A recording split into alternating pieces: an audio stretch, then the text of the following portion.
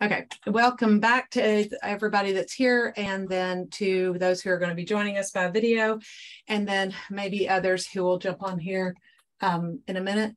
I will let them on as we see that. So every now and then you may see me kind of staring at the screen a little bit, but for all of you that are on here have been with us before, so you kind of know the format. I do encourage you to participate, and I will try to ask some questions, but even if I'm not necessarily asking a question, feel free to speak up. And you can mute yourself if you feel like you've got a lot of background noise, but there's few of us, so we can probably keep ourselves unmuted and be able to participate a little better. But there's also a little bit of disconnect with like the Zoom format where we're not in the same room, you know, and sometimes I don't always hear directly, immediately or whatever. There might be a little bit of a lag, but anyway, we will go forward. But let me get started with prayer, and then we're going to jump in. Gracious, kind, and loving Heavenly Father, we praise you. Thank you for who you are, for the revelations that we have through your word and your spirit within us to make the connections and help us and guide us and educate us. We ask that you be with us today as we handle some amazing chapters, big subjects, and I want to handle those accurately, carefully, not adding or taking away at all. But that we don't leave here unchanged, that we don't leave here with just check mark off of an accomplishment or a lesson done, or even just let's move on. But that these chapters impact us, and that by impacting us, they change us from within, and that comes outward as we interact with other people, as we deal with our lives, as we prepare ourselves for what is coming, whatever that is. There are so many parallels to what's being talked about here and what we're facing or what we may be facing. So we just ask that you prepare us, Father. Be with us, guide us in this discussion, and then watching the tape with Kay. And for those who can't be with us in person right now, we ask that they get out of this what you would have them, and that we would all be encouraged to continue in our studies and show ourselves diligent to serve in study and in showing up and producing whatever it is, for your glory in the work that you have for us. So we just ask for that and thank you for it in advance in Jesus' name and for his sake as well. Amen. Okay, got somebody else. Okay, so as we get started, let's do a little bit of review of Isaiah 1, part 1, not just the first chapter, but there's no way we can handle it completely, and but we want to just kind of do a real quick overview to get us where we are. Okay, how many chapters are in the book of Isaiah? 5. Okay, somebody said something, but I didn't hear it. I think 65, was it? 66. 66. And sometimes I think of that twice the number of man, because man's number falls short of God's perfection, which is 7. Okay, so number 1, there's 66 chapters. How many books in the Bible? 66. There you go. 66. Okay, how many books are in the Old Testament? How many letters in the word old? 3. How many letters are in the word Testament? Okay. 9. Okay, so that's one way to remember it. There's 3 letters in the word old. There's 9 letters in the word testament. So there's 39 books in the Old Testament. Okay, there's 3 letters in the word new, and there's 9 letters in the word testament. When you multiply 3 by 9, what do you get? 27. It's a way to remember how many books are in the Old Testament versus the New Testament.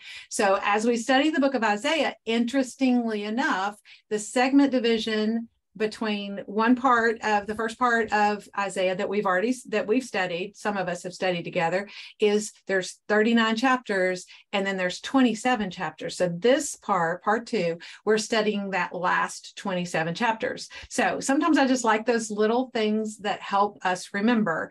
I don't know why Isaiah was written this way, but I find it fascinating because there's a lot of debate and controversy over why are the books in the Bible there. There are some really good reasons, but not everybody agrees with those reasons.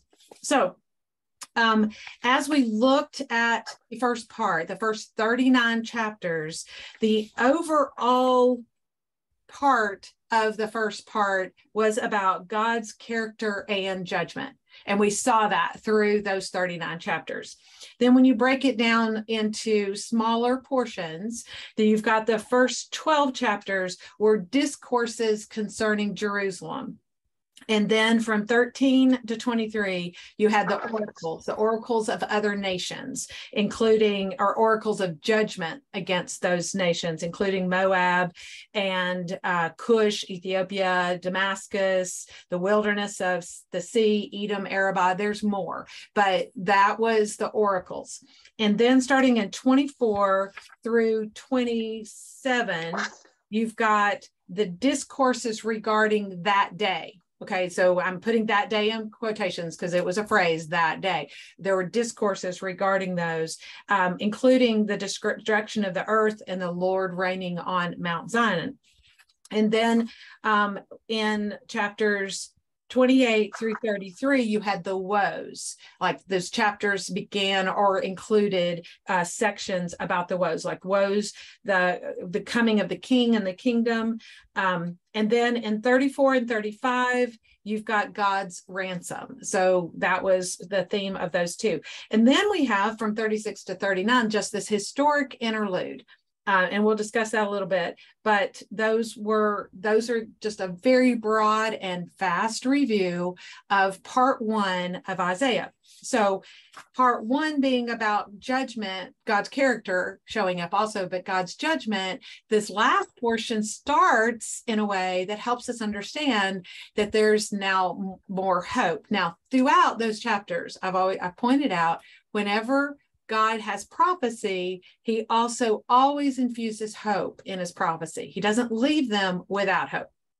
Okay, now let's just get a little bit of historic context. Chapter 1, verse 1 tells us when this is written, and just like a lot of the questions are answered, who, what, when, where, and why are answered in the first chapter, including who is writing this book.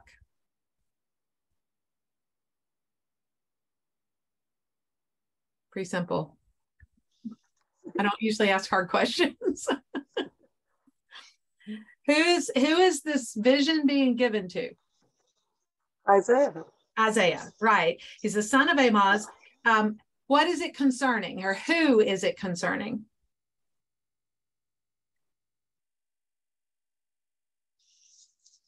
People of Israel.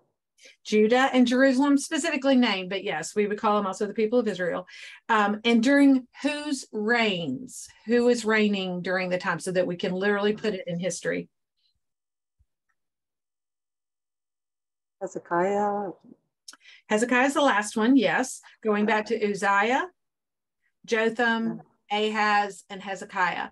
The majority of the book seems to be written during Hezekiah's reign, but those other kings were reigning, and we see places in chapters that give us a statement of in the last year or in the year of some, such and such kings, Uzziah's death, for instance. So we know that the prior part, if it's all written chronologically, was written, not chronologically, sorry, the events aren't chronological, but if it was written chronologically in Isaiah's time, if those chapters were, then the end of a king's life, everything prior to that would have been during his life.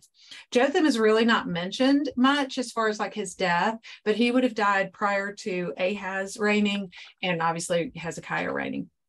The historic interlude of 36 to 39 is real-time events in Isaiah's real time.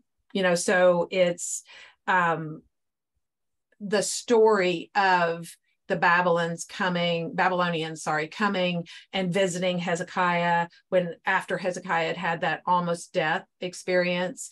And then he just shows them everything. And Isaiah's response to him, which you looked up this week in your study, what was Isaiah's response when he walked in and basically said, "What'd you just do?"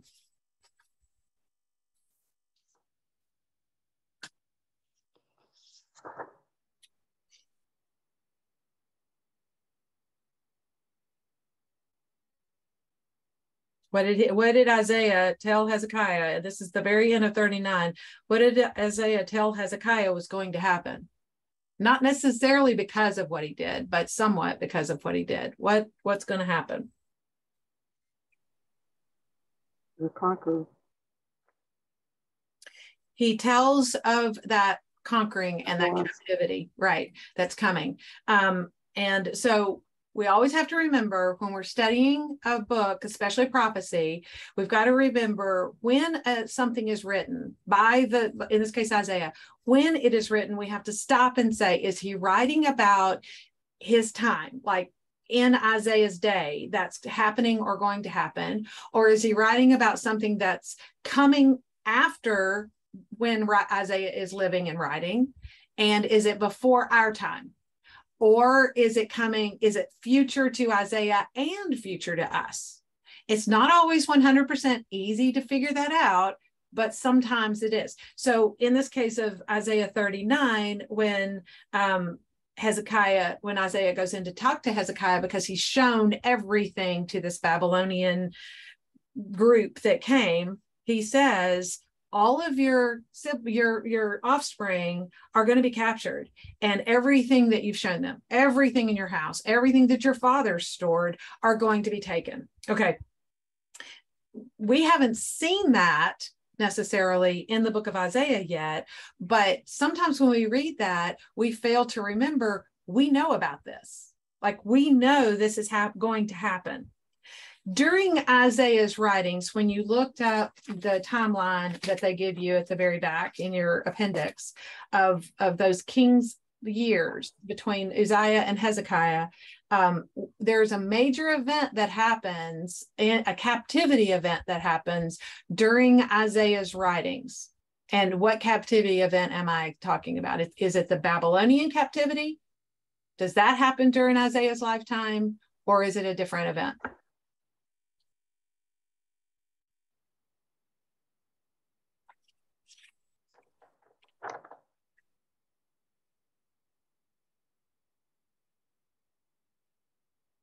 It's the northern kingdom. The northern kingdom is taken captive by the Assyrians, which Isaiah talks about. He had told them that this was happening. There are several places. Now, Isaiah is speaking to the southern kingdom, but it's not that he's never speaking to or about the northern kingdom. If we remember, the northern kingdom is made up of 10 tribes. The southern kingdom is only made up of 2 tribes, and that's Judah and Benjamin. It's easier to remember that. And then I just say the rest. The northern kingdom is all the rest. But the Assyrians had come in and taken the northern kingdom captive. God brought this about because of what main thing was going on all those years in the northern kingdom. Could God have stopped it? Is this just a nation that's just too strong? What was the cause? What was the reason?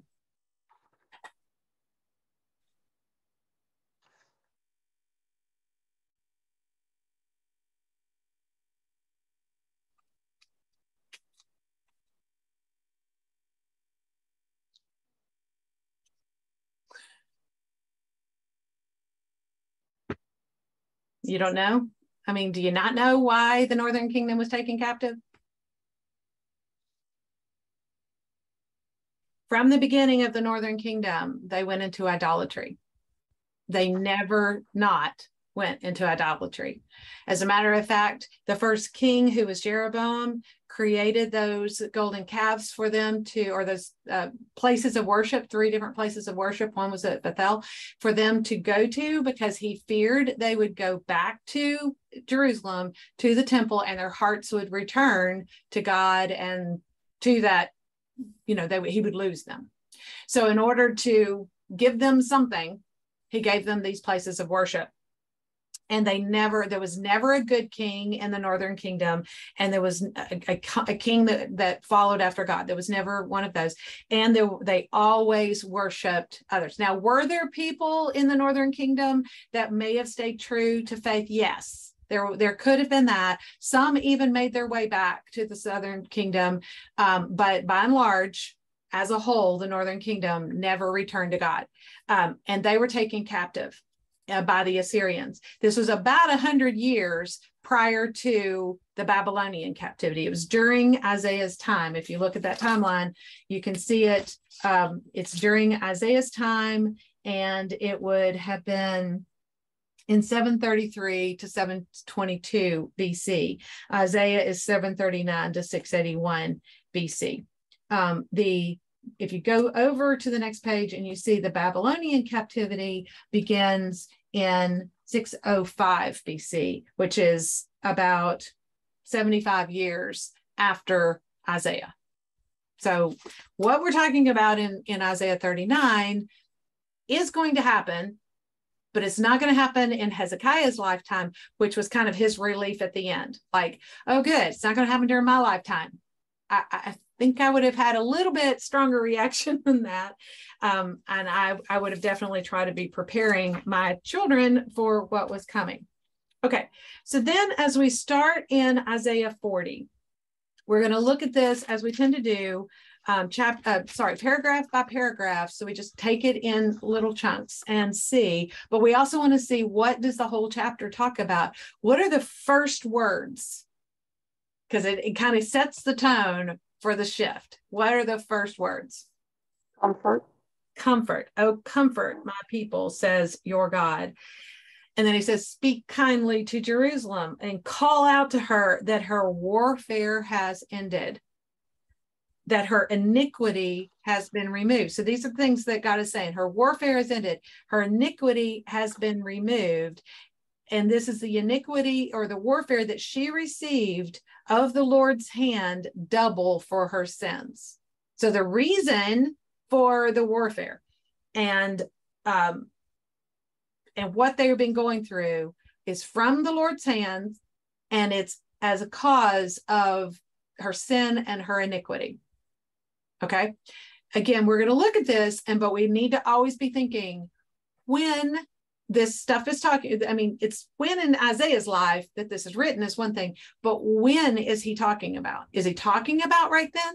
Like, in other words, after chapter 39, in the next moment during Hezekiah's life, is there going to be this comfort? Is that warfare going to have ended? Have they received from the Lord's hand double for their sin? So we have to try to establish that to understand the when. And then in verses 3 to 8, it's talking, this is one of those things that Kay had us marking, is a voice calling, or someone speaking, or someone calling out, and noticing that, and who is speaking to whom. So here in verse 3, we see a voice is calling, clear the way for the Lord in the wilderness, make smooth in the desert a highway for our God. Have you ever heard that before? I'm sorry? Now, you said something. I just didn't hear it. Revelation? Well, possibly in Revelation, but we looked it up this week as well. We looked it up in Malachi, for instance. Who is this one that's clearing the path or making smooth the highway for the Lord? Who did it turn out to be? Jesus. Well, Jesus is the one that is coming. But who cleared the pathway for him? John the Baptist. John the Baptist, right. So you have, we have that talked about in Malachi, still a prophecy, but in every gospel. I'm sorry, what were you going to say?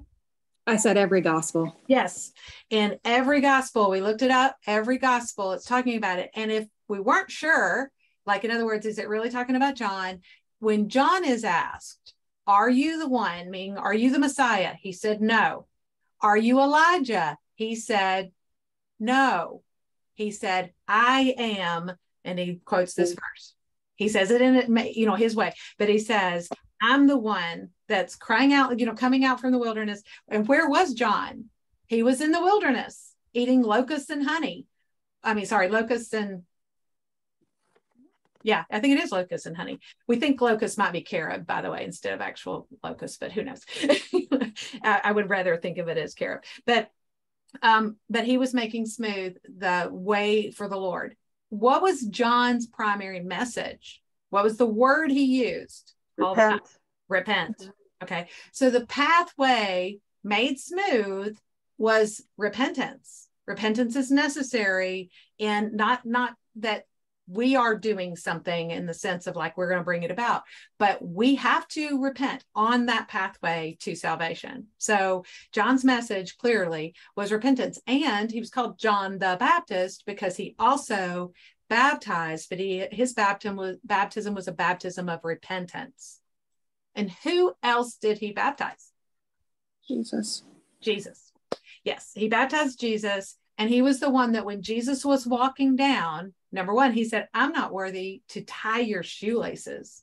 So there's that relationship. Also, just as a reminder, what's the earthly human relationship between John the Baptist and Jesus?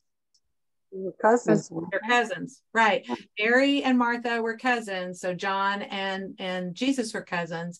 And by the way, John leapt in his mother's womb when Mary came pregnant, carrying Jesus. So in essence, John, even in the womb, announced who Jesus was, which is really incredible. And then also it came from Martha and Mary, but what the statements they made. So this is who it's talking about. And that's what Kay was telling you, right? Jesus there, because it's talking about Jesus coming, but the one that cleared the way was John the Baptist. And then in Malachi 4, you also see Elijah mentioned.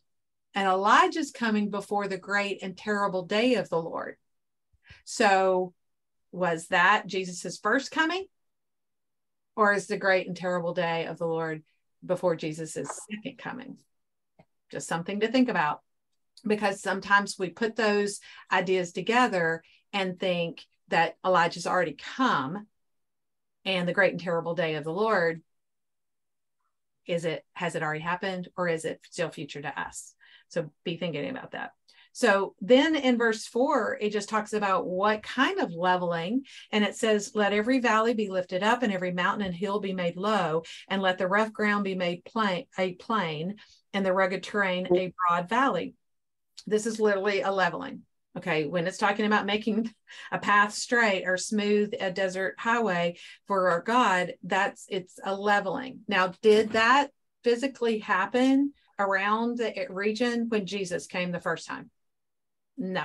So here's another example of when you're dealing with prophecy, you might have a more near fulfillment and then a further fulfillment later on. Okay. So is John the Baptist Elijah? Jesus even said when asked, he's already come, like kind of referring to John. So is John the Baptist Elijah? I'll say kind of yes and no. I mean, that's my understanding. You have to just kind of keep thinking about this. I just believe more so it's not fully completed yet. Everything hasn't been completed completely. And then it says, then the glory of the Lord will be revealed and all flesh will see it together, for the mouth of the Lord has spoken. A voice says, call out. And then he answered, what shall I call out? It says, all flesh is grass, and all its loveliness is like the flower of the field. The grass withers, the flower fades when the breath of the Lord blows upon it. Surely the people are grass. So here it's giving us something that we can look at and see. We know about grass. We know about flowers. We know that they fade, whether they fade from drought or they fade from the seasons changing and winter coming or whatever. We've experienced that. That's something that we understand. But then it's saying all people are grass. So it's saying like this, that you understand, if God's breath breathes on you, that people will fade as well. Then it says in contrast, but the word of our God stands forever. So you've got a contrast between fading and standing forever. So it's good to mark that. Then in verses 9 to 11, what's it talking about here?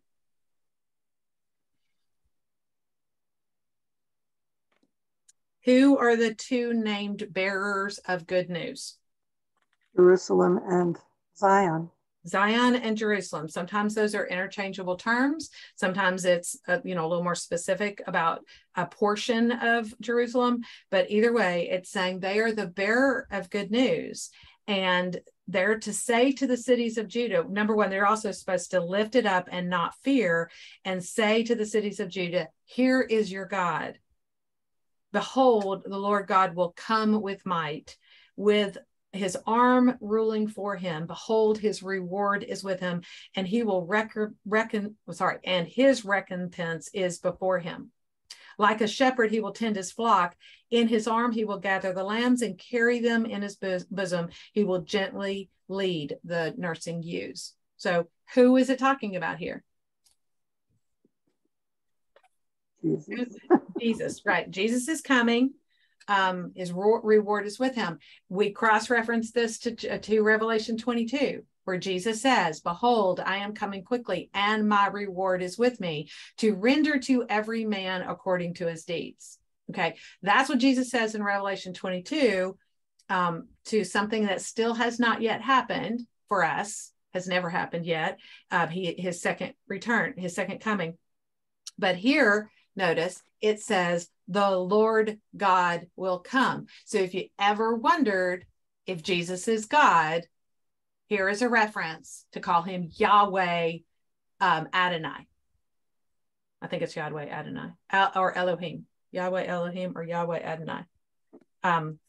So yeah, the capital Lord. Oh no, that's little. So it's Adonai, Adonai Yahweh will come with his might. So, and when it says his reward is with him, his recompense is before him, that is the good and the bad, in a sense of that you're going to be rendered according to your deeds. And then he's going to shepherd them like a flock. And we know that Jesus is the good shepherd. And then in verses 12 through 17, what is being talked about here?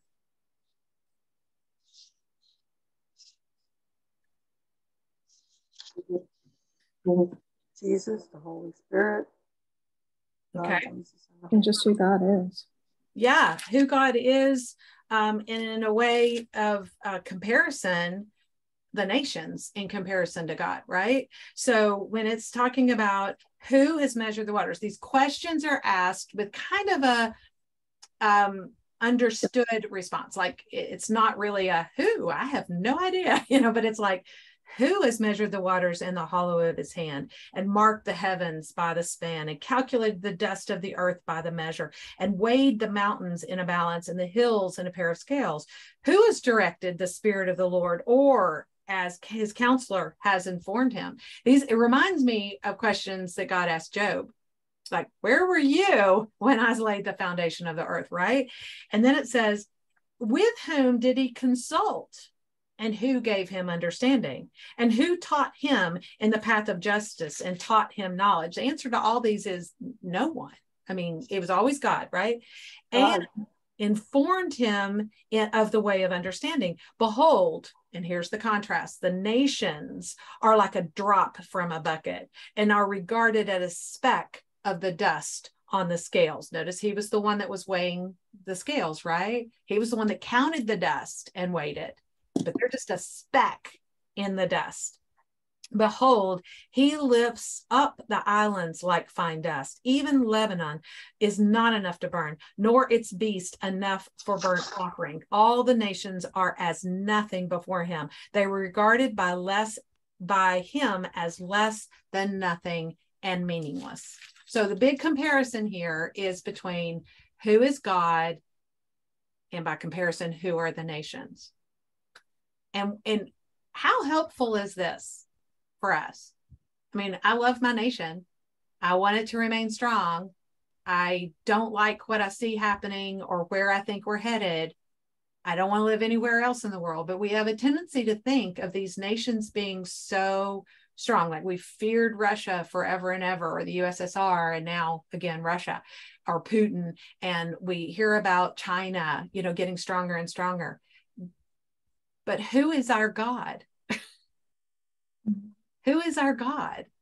And if we keep that in mind, we don't get to direct him and guide him and pray to him and he's going to do my bidding, but I can count on knowing that these big entities and powers, whether it's like a whole nation or just whatever power is affecting your life right now, at a smaller scale, whether it's a job or local government or state government or whatever else, they're like a speck in all of the dust that God has weighed and measured, that, by the way, he created. I mean, and kind of the old joke, I brought you into existence and I can take you out. And that's God. He can do that. So keep that in mind. And how does this fit into what we've already seen? There's all the judgment of the nation of Israel, the northern kingdom and the southern kingdom. Interesting time to freeze, huh? That we've seen. All the I lost you for a moment. Okay, sorry. I heard like something. I heard something. Yeah. Anyway, all in the first 39 chapters, the first part, we saw judgment and we saw the character of God. We saw the judgment against specific nations, but we also saw, which we didn't really talk about that much, what was the status and state of the people that Isaiah was talking to? Basically, God was just frustrated he didn't want their sacrifices anymore. He didn't want their play acting. He didn't want their performances. He wanted them truly. And he would even say, do the deeds, do the things that you should do. You know what they are. And then they get to sit and watch as the northern kingdom goes into captivity.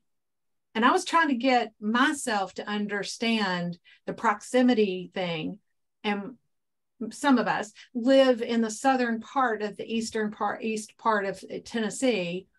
And so if we just took a few counties and that be the southern kingdom, and then the rest of East Tennessee is the northern kingdom, do you think that we would feel the impact if that group of people that close to us was taken into captivity? Yeah, we would know it.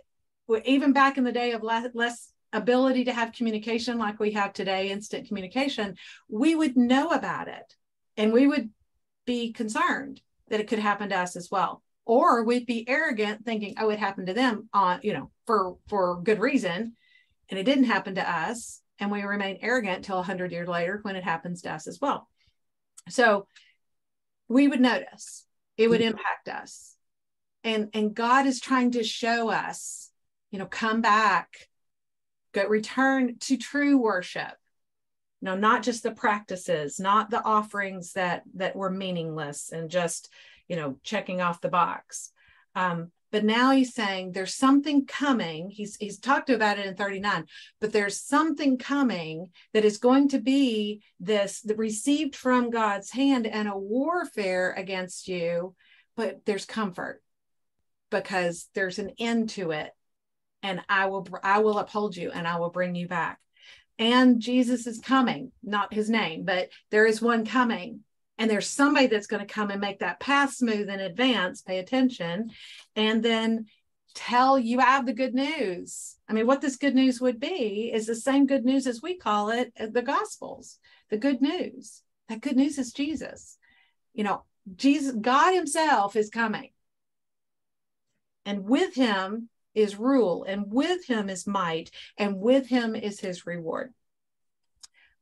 Pay attention. And then don't be so arrogant as to think that either the nations coming against you are to be feared because you have God, or that you are so great because in God's mind, you're a speck. You're just, the whole nation is a speck. Can't be compared. And then it says in verses 18 to 20, we get this theme kind of continuing. In 18 to 20, what is it talking about there?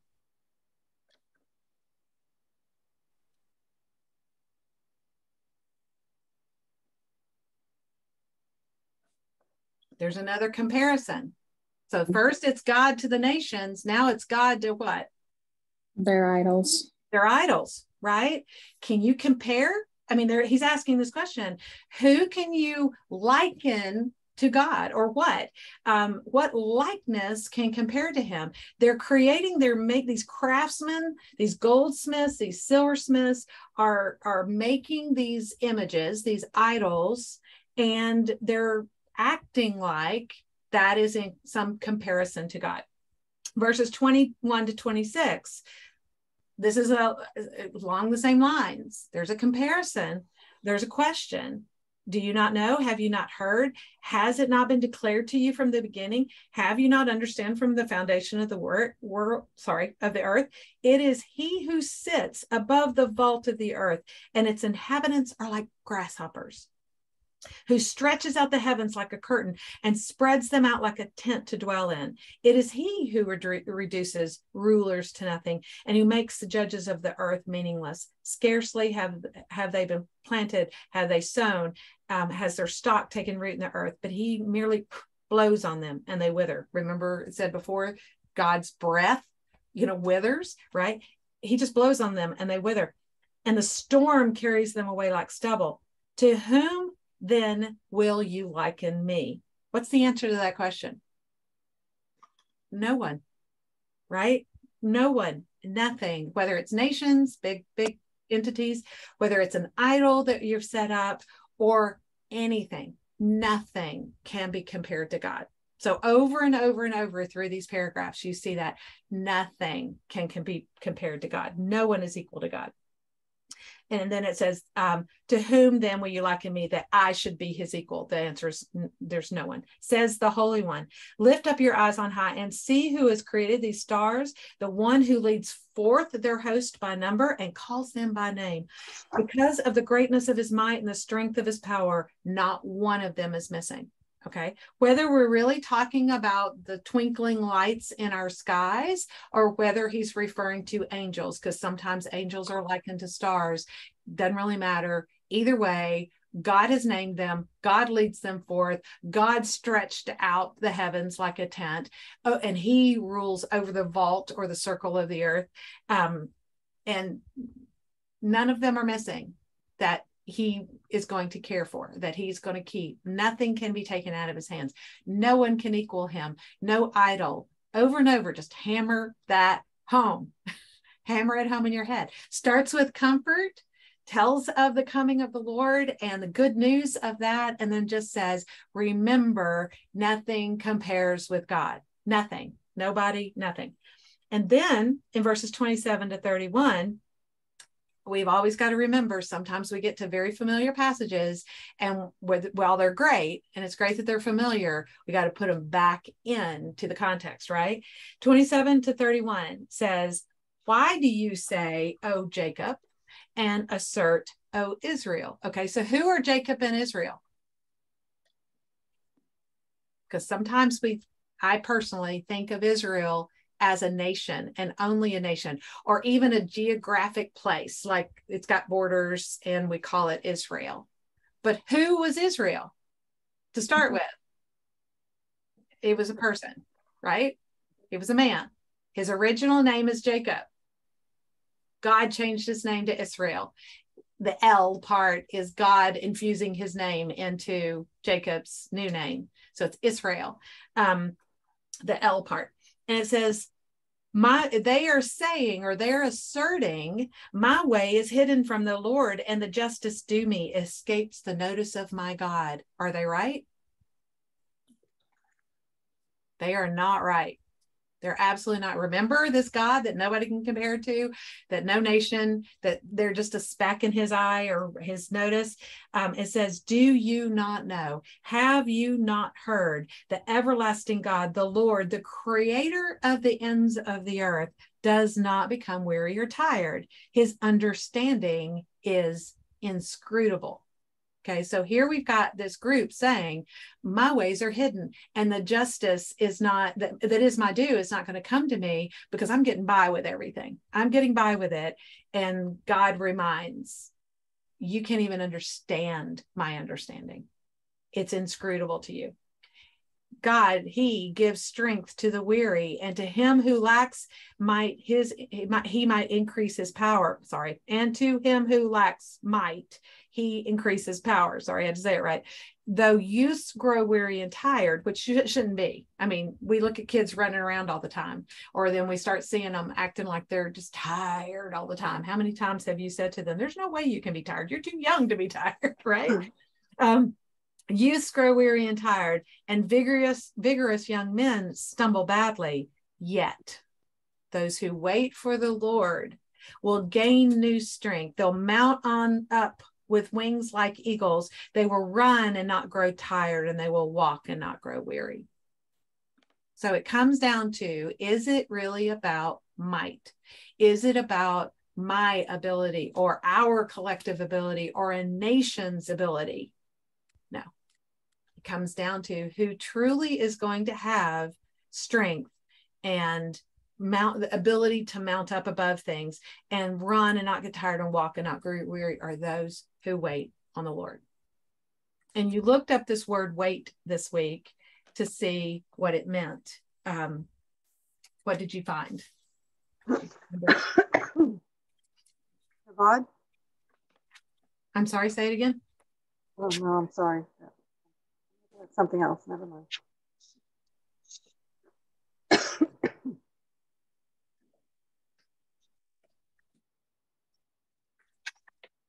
No, it was glory that we looked up. Maybe we didn't look up wait. I think she told us what wait. Yeah, she says on page 9, wait or quava in Hebrew means to look for, hope, or expect, to wait or look eagerly for.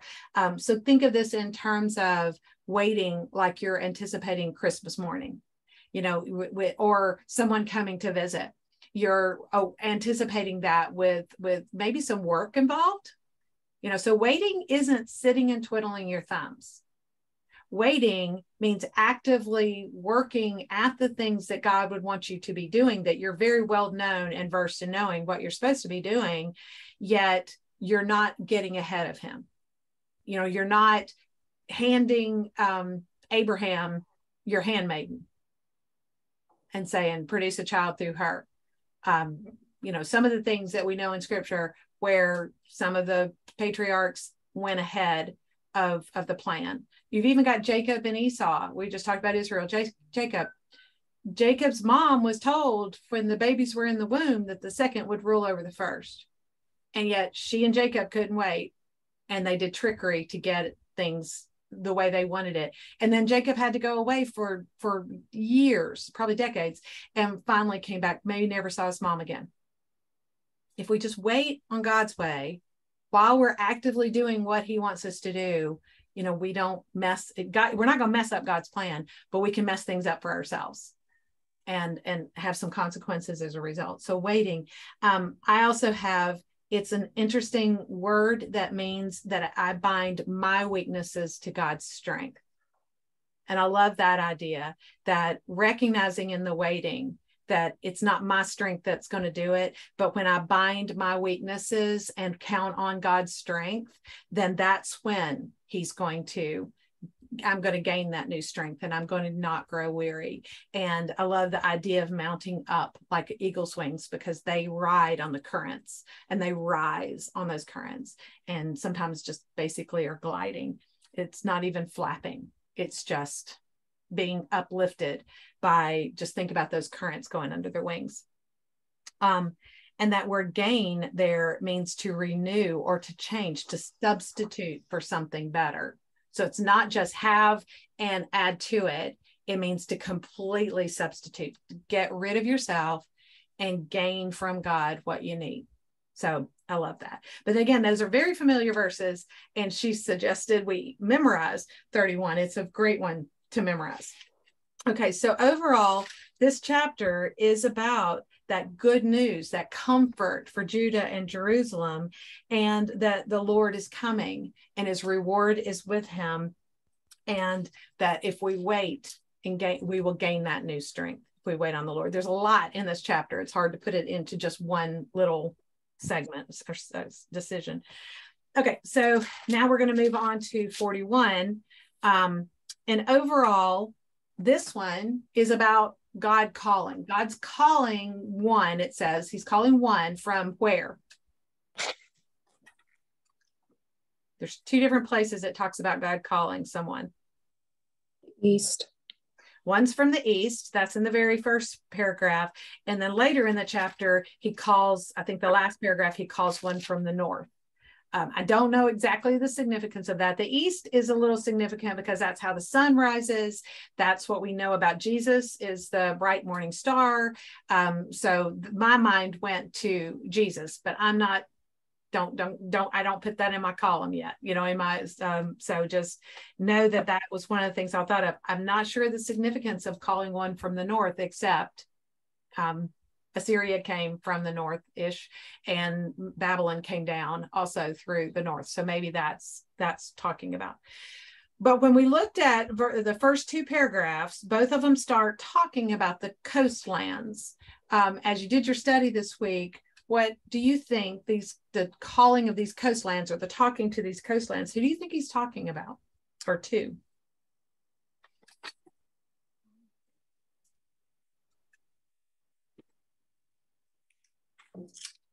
Calling on the people to gain strength. I think I heard what you said.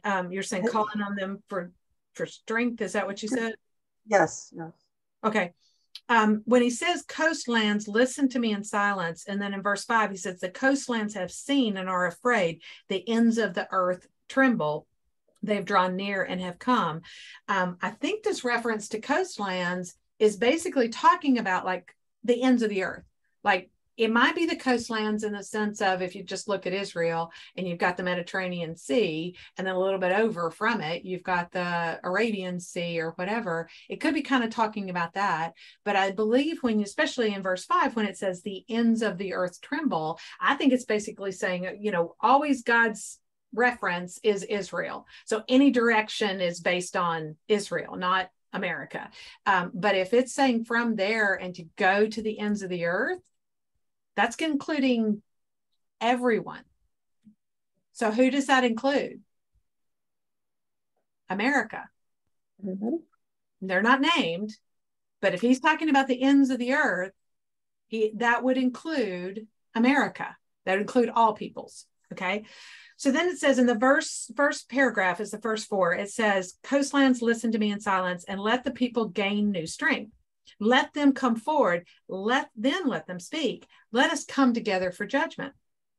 Who has aroused one from the east, whom he calls, so this would be the Lord calling, whom he calls in righteousness to his feet.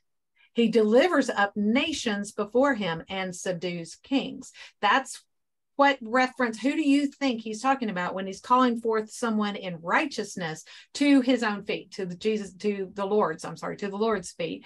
Who do you think that might be? And have you ever heard a reference to nations being brought before him? Not here necessarily, but in other scriptures. He delivers up nations before him and subdues kings. He makes them like dust with his sword, and as the wind-driven chaff from his bow. So we get this reference again of just blowing, you know, from his mouth, and things withering and being scattered and blown away. He pursues them, passing on in safety by a way he has not been traversing with his feet. Who has performed and accomplished it, calling forth a generation from the beginning. I, the Lord, am the first and the last. I am he. Now, we didn't do a cross-reference this week, but if you want to, go to Revelation chapter 1.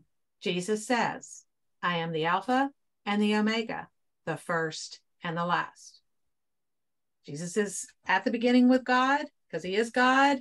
He's at the end because he's the one that's coming forth and bringing about everything that he's going to present to the Father at some point. And God has said, I subdue everyone under your feet. So who do you think this is referring to? Not the coastlands part, but the one he's calling in righteousness. I believe it's talking about Jesus. I believe this is a future to Isaiah and future to us reference to final judgments that are going to come for all the people of all the world when they're brought to the valley of judgment, because they're going to come against him. Okay, then it says in 5 through 16, it's a long paragraph. The coastlands have seen and are afraid. The ends of the earth tremble. They have drawn near and have come. Each one helps his neighbor and says to his brother, be strong. So the craftsman encourages the smelter, and he who smooths metal with a hammer encourages him who beats the anvil, saying to the soldering, it is good. And he fastens it with nails that it should not totter. So what is the it? What is not going to totter? What are they fastening? What are they crafting and smelting and smoothing with a hammer or beating with an anvil and soldering? Idols, right. If you look back to verse 20 of chapter 40, you see a very similar statement where it says to prepare an idol that will not totter. Here you have it again, that it, I believe an idol, should not totter. So what the coastlands, what the peoples are doing and encouraging each other is still idolatry. And it says, but you, in contrast, but you, Israel, my servant, Jacob, whom I have chosen, descendant of Abraham, my friend. So Abraham's the friend, just so you know that. He's the one that God called his friend. It's a covenant term. You whom I've taken from the ends of the earth and called from its remotest parts and said to you, you are my servant. I have chosen you and not rejected you. Do not fear, for I am with you. Okay, so when has God called Israel and Jacob from the remotest parts of the earth? In Isaiah's time? Prior to Isaiah's time? After Isaiah's time? When has this happened? I mean, it might be partial, maybe not complete, but when has this happened? If it's happened.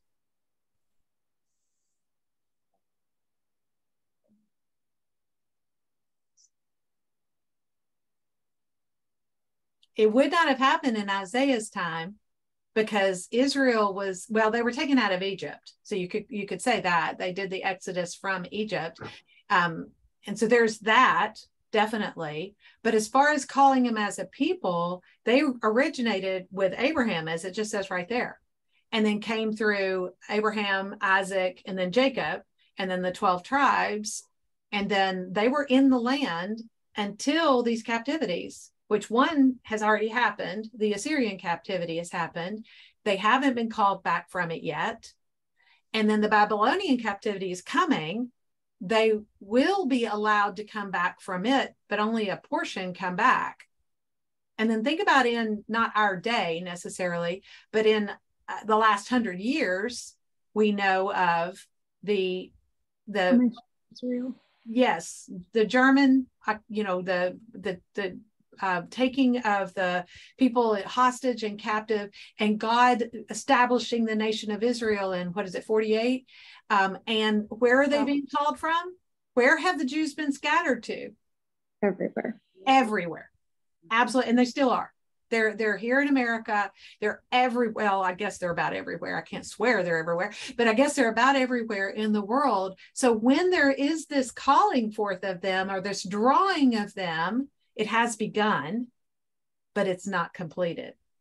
So this is not fulfilled yet, not completely. But will it? Yes, it's after Isaiah for sure. It's even after us in the sense of it's ongoing, but not completely fulfilled. It's something that's happening. But he says to them, you're my servant. I've chosen you and not rejected you. Would it feel like rejection to them over some of these events that we know are coming, that we know about from, like, I was born in the 60s, so I wasn't born during Hitler's era, but I know about it. Wasn't that long before me. And there may still be, I think there are still Holocaust survivors alive, but they'd be getting old, very. But they, maybe some of the younger ones. And And then it says going on, it says, do not anxiously look about you, for I am your God. I will strengthen you. Surely I will help you. Surely I will uphold you with my righteous right hand. Okay, so if God's got you by his righteous right hand, those of you who did Hebrews with me, remember, when he takes hold of you, we need to be holding back. I would always say this, but he's not going to let go. Even if I do, he's not going to let go. So being upheld with his righteous right hand is about as secure as anything you'll ever imagine. It is the security. It says, behold, all of those who are angered at you will be ashamed and dishonored. Those who contend with you will be as nothing and will perish. You will seek those who quarrel with you, but will not find them. Those who war with you will be as nothing and non-existent. I mean, this is as clear as it can get.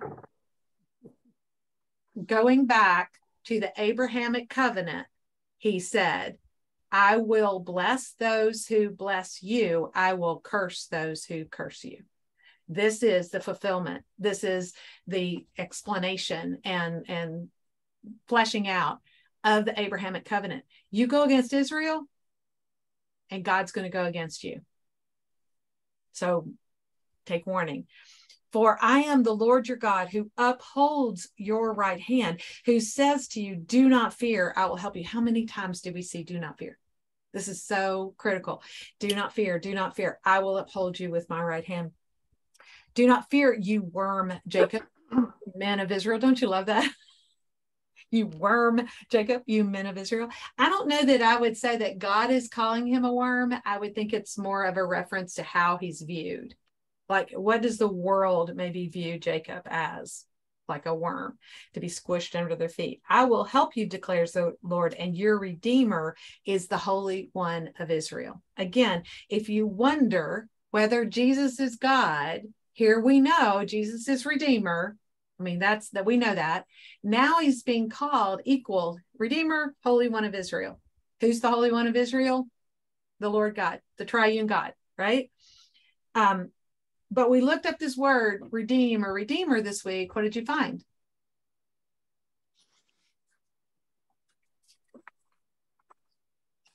I love word studies.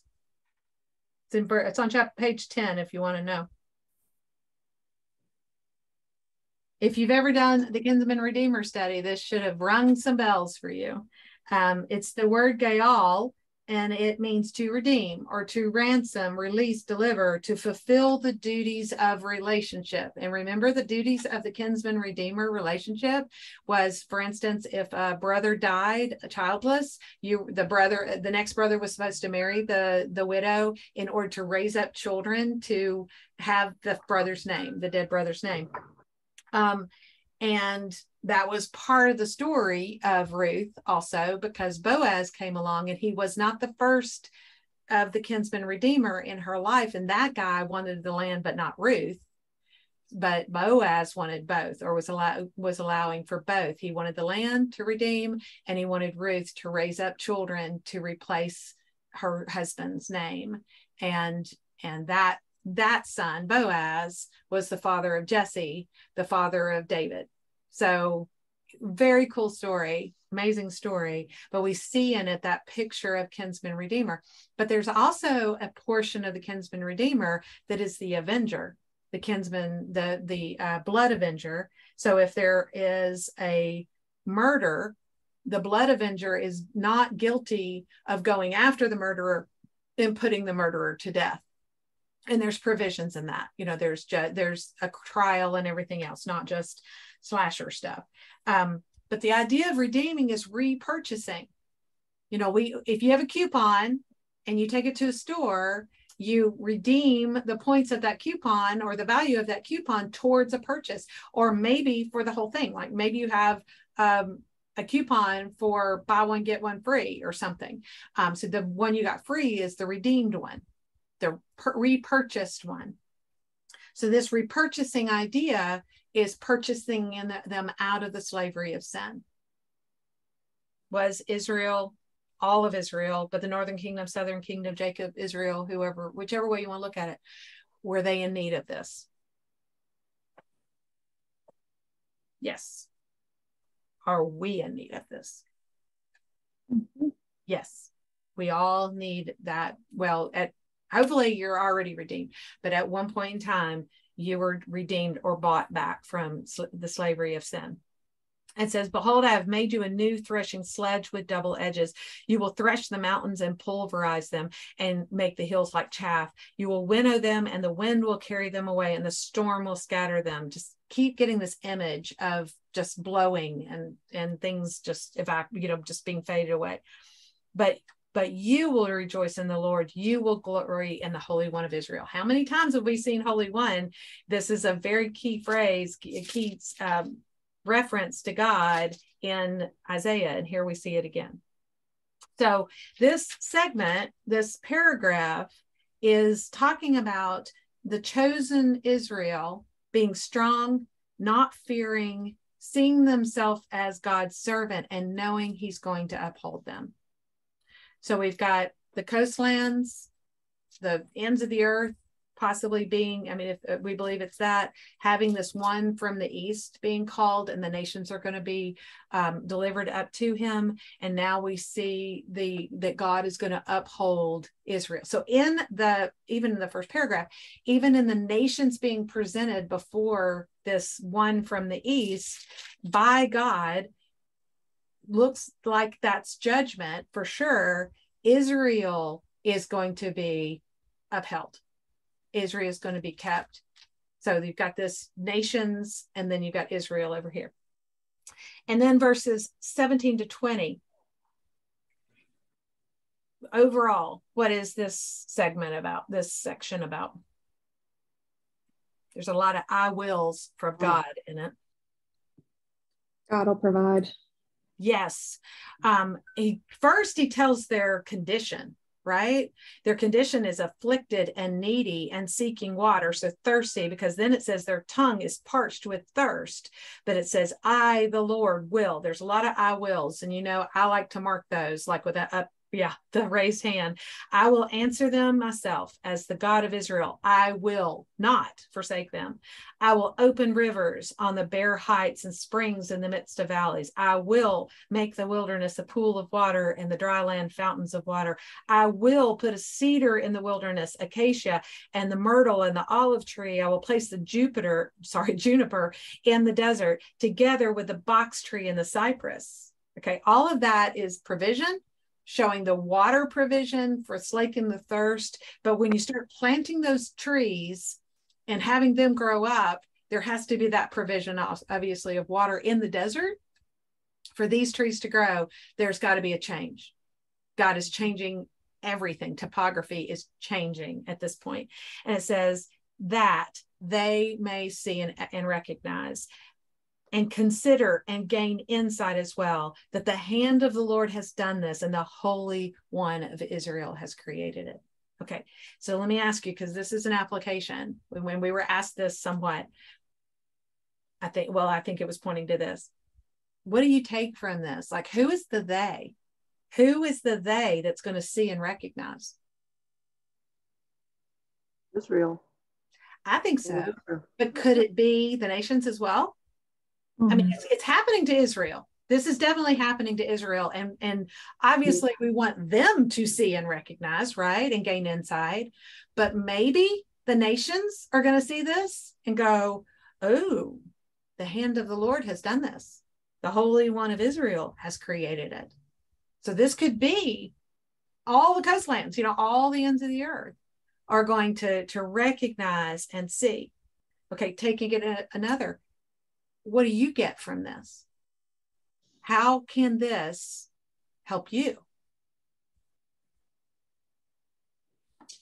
This is faith that we know that he's going to protect us all this time through everything.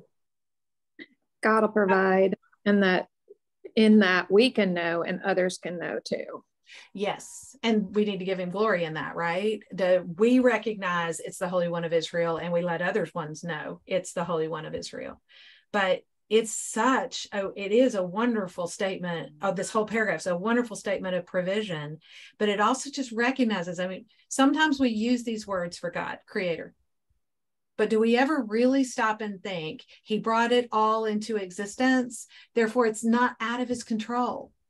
You know, we have a tendency to fret and fuss about, like, I'm always looking at the weather in the summer, whether or not I'm going to get to swim or whether or not we're going to get to go to the lake. And then we get mad if it doesn't fit our plans, instead of realizing God's in control of all of that. And guess what? I haven't had to do? I haven't had to water anything this summer. We've had so much wonderful rain. But he's going to, when you look at Israel right now, you don't think water and cedar trees and myrtle and junipers and box trees and cypresses in the middle of the desert. This is the idea of the desert blooming and God bringing it back to lushness, and that provision is there. And in all of this, there's I think going to be a contrast, because we keep seeing this withering and fading and chaff and scattering when it's talking about the judgment that's going to happen against peoples and the nations. You see this contrast over and over again. But it really hit me this week as I was putting this, going, I need to see and recognize and consider and gain insight when I'm in my desert places, when life is not going great for me. And remember, that doesn't mean it's all just going to go away because I want it to. He might take me through that for a time, for a reason, but I can't lose sight of his provision. He's in control. There's a plan, and I need to be giving glory to him. Okay. Verses 21 to 24. It says, present your case, the Lord says. Bring forward your strong arguments, the King of Jacob says. Let them bring forth and declare to us what's going to take place. As for the former events, declare what they were, that they may consider them and know their outcome, and announce to us what is coming. Heavy sarcasm. Sorry. I'm reading it as heavy sarcasm because I feel like there's heavy sarcasm. Mm-hmm. Declare the things that are going to come afterward, that we may know that you are gods. Little g. Indeed, do good or evil, that we may anxiously look about us and fear together. Behold, you are of no account, and your work amounts to nothing. He who chooses you is an abomination. Okay, so this was one that I had to read over and over. Who do you think that they are? Who do you think the who chooses you? Like, who is it talking about here? Satan. Well, definitely, I think he's behind it. He definitely would be on the side of this, you know, whether it's he himself that God is talking to. It's possible that he's talking about people that, you know, unbelievers, obviously. It's talking about at the end when he says, he who chooses you is an abomination, makes me think choosing an idol, you know, and a false religion, idolatry. But are those idols declaring what's going to take place? Are those idols telling us what's going to happen? Are those idols, like, are they truly gods? And we know they're not. We know they're not. Other gods and idols, and they can't do what God can. God can do. So here we have that contrast over and over again, right? So I believe that's what it's talking about. I think it's people making these idols, and I think obviously it's saying the people that are choosing, if the you is an idol, those gods are not. I mean, there's kind of like two ways of looking at it. Paul says there's nothing behind it, but then Paul also says there's like demons or Satan behind those idols. Like, we're not to take part. We're not to just dismiss them, but over and over through scripture, Psalms talks about it over and over. They keep making these idols, and it's really crazy when you think about it. They take a block of wood, they split it in half, they burn part of it to cook their meal, and then they make the other part into some statue and worship it. It's really ridiculous, but they were doing that. And then it's easy for us to go, we don't have any of those in our house. I'm not bowing down. I don't have an altar in my home. But the question is, what is in your life, if there is anything, what is in your life that you're putting in the place of God? And confession time. What's that? Is it confession time? Well, it can be. It can be. I mean, I certainly, when my first reaction is, I don't have any of that. And then self. Absolutely. Yeah. Putting yourself, it can be self. That's one of the worst ones here in America right now, but also your children. We can put those in there. And that was the one that hit me between the eyes early on in my Christian walk, where I was they were saying, if you put your children between you and God, he will take them out of your way because he wants that connection with you. So don't put them there. Don't put anything there. But there's also needs to be that open hand where we say, whatever I have, Lord, I don't want to hold on to, but this week I actually thought of, like, I've got so many fractured relationships. And a lot of times I spend a lot of time thinking about that. Am I putting that focus, that attention between me and God? And I had to really think about that. Because we want to fix it. We want to know the future. We are going to figure it out. We're going to do, but that's what God's asking. Mm-hmm. And it's also, we do want to figure it out. And he wants us to take it to him. He doesn't want us, okay, you're frozen. Maybe I'm frozen. I hope I'm not frozen. We wanted to take it to him. We just don't need to focus everything on it. So whenever I find myself, and I literally do this sometimes, when I feel like I'm grasping onto something, I will pry my fingers open and say a prayer and hand it back. Okay, my internet connection is unstable, it's saying, sorry. But pry those hands open and hand it back to him. Because we do feel like, we do find ourselves holding on to something again, whether it's the control issue or the wanting to do something or the telling God how it should work out. As I call it, define my blessing. I'm going to feel like you're working this out, God, if it works out this way, and I have to give those things up over and over again. So consider that an abomination, or I would be the abomination, I guess is the verse there, if I'm choosing those things over God. And then in the last paragraph here, it says, I have aroused one from the north, and he has come. From the rising of the sun, he will call on my name, and he will come upon rulers as upon mortar, even as the potter treads clay. Who has declared this from the beginning that we might know, or from former times that we might say he is right? Surely there is no one who has declared, there's no one who has proclaimed, there is no one who has heard your words. Formerly I said to you, behold, here they are, and to Jerusalem I will give a messenger of good news. But when I look, there is no one, and there's no counselor among them, who, if I ask, can give an answer. Behold, all of them are false. Their works are worthless. Their molten images are wind and emptiness. So whoever this one is coming from the north, it could be the Babylonians coming, maybe. But whoever this is, maybe it's a still future to us event that somebody's coming from the north.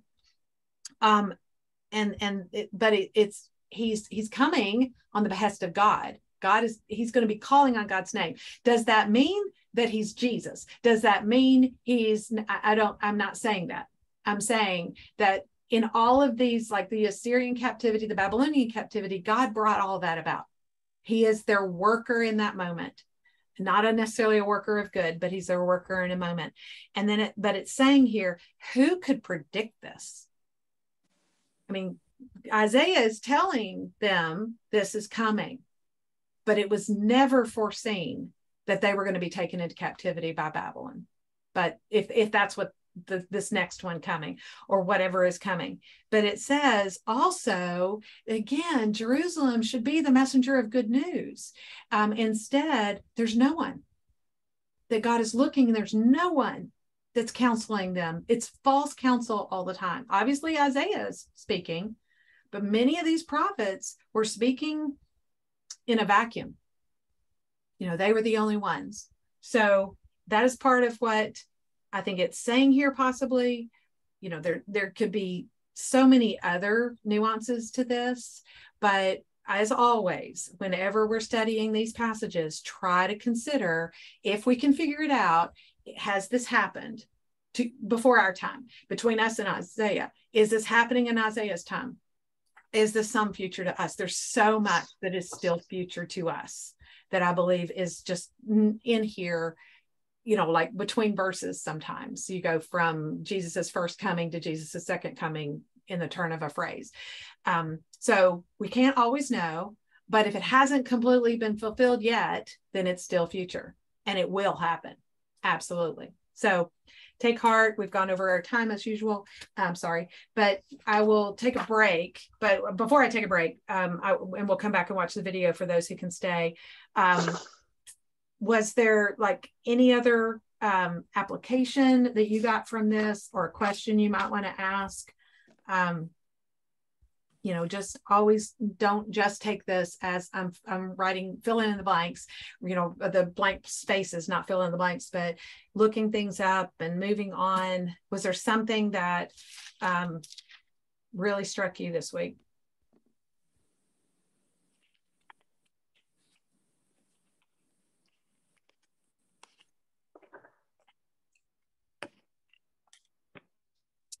Take heart in knowing that we can read this and it can apply to us, even though this is specifically written to Israel.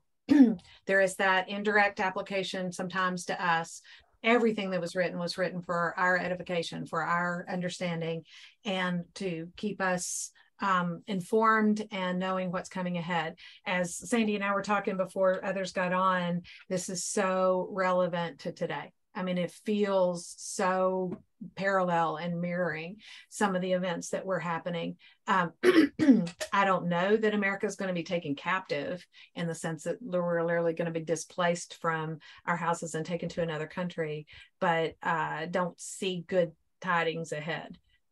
We're headed down a bad path, but God's in control, and we can count on him. Whatever we face, we can count on knowing we are his, and he will never forsake us, and he will uphold us with his right hand. And that's a very mighty right hand.